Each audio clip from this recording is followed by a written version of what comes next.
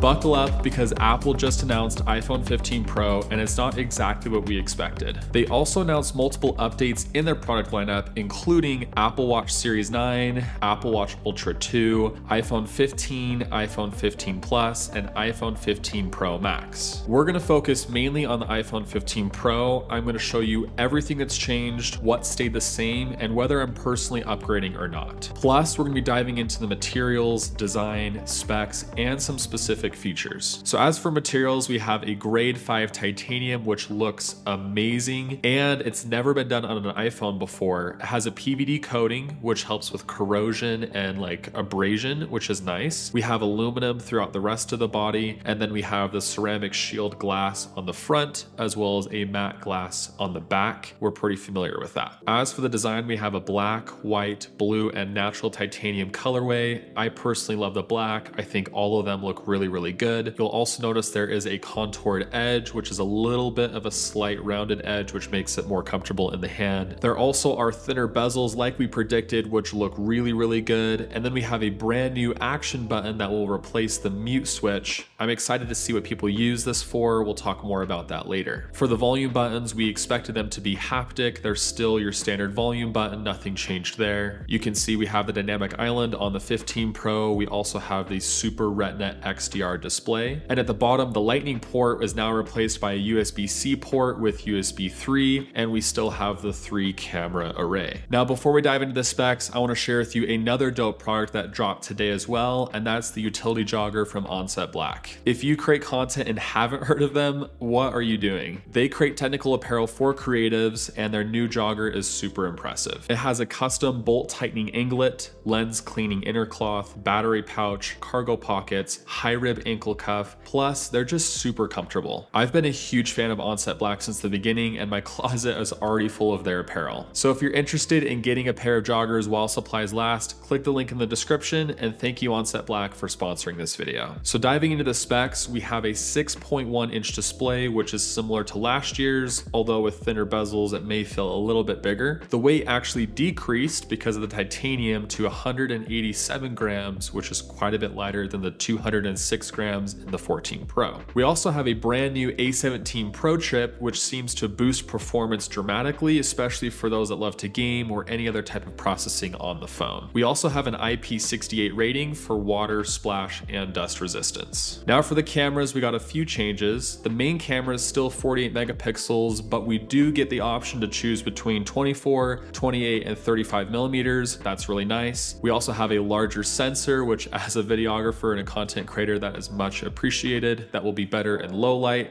and we'll just have a cleaner looking image. The ultra wide camera is 12 megapixels with a 13 millimeter lens equivalent, as well as an aperture of 2.2. Now for the telephoto lens, we have a 12 megapixel camera with 48 or 77 millimeter lens equivalent, which means an aperture of 1.7 or 2.8 respectively. But if you get the Pro Max and spend a little bit more money, you can get the 120 millimeter lens equivalent, which is like 5 to 6 times zoom. This is insane because the aperture is still a very wide 2.8. That's pretty impressive for even a professional camera. So I'm interested to see those that do purchase this, what they can do with it, and how it looks in real world testing. As for features, we have a brand new action button, which is customizable. You can choose to do shortcuts, open the camera app, start a timer, maybe a voice recording. I usually keep my phone on mute most of the time anyways, so it'll be nice to have that real estate taken up with something a little bit more useful. We also finally have USB-C, so now me and my Android friends can charge our phones using the same cable. We can also transfer data speeds a lot faster if you do get the optional cable, which is typical Apple charging for every little thing. And it's just nice to be able to have one cord to charge every single device. This is not innovation. This is just Apple finally getting on board with what we've wanted this whole time. Then we also have spatial video, which is a pretty niche feature. You won't be able to fully realize its potential unless you buy a almost $4,000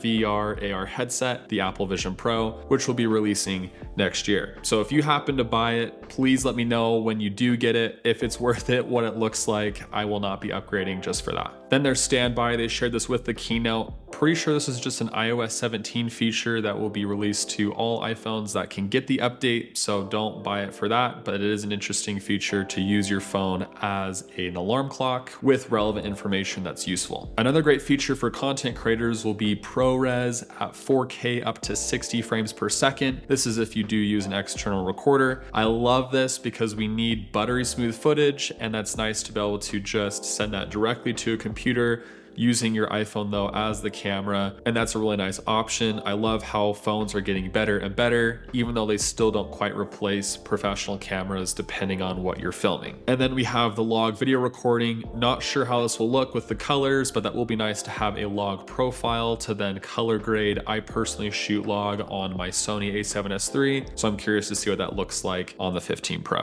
As for features that didn't change, we still have Dynamic Island, which I personally like. It's a fun way to interact with notifications. We have Pro Motion, which is the 120 Hertz adaptive refresh rate. We also have the always on display, which I never use and just kills your battery life, but you use that if you like to. And then there's the battery life itself, which is still 24 hours of video playback. So no improvements there, unfortunately. And it still costs starting $9.99, but I personally think most people will want to get the 256 gigabyte if you're shooting ProRes, or if you're shooting RAW, maybe even higher than that. Depends on your workflow. You do what's best for you. I'd love to hear from you guys. Let me know in the comments if you think the 15 Pro is worth upgrading to. This is a typical Apple release where we get slight bumps and improvement, a couple changes, and then some new features that help us know it's the new one. In this case would be thinner bezels, the action button, and the new colors with the titanium finish, which does look really good, but you'll have to decide if that's worth upgrading for you. As for whether I'm upgrading or not, my wife currently has the iPhone 11 and really wants my 14 Pro, so I'll be snagging the 15 Pro to give her the 14 Pro. So if you don't want to miss the unboxing, review, and comparison of those phones, subscribe and turn on notifications. If you want to see how these super cool custom animations were made, check out Owen Jenkins Design. He's a really talented creator and a personal friend of mine. I'll link him in the description. Thank you guys for watching, and I'll see you in the next one.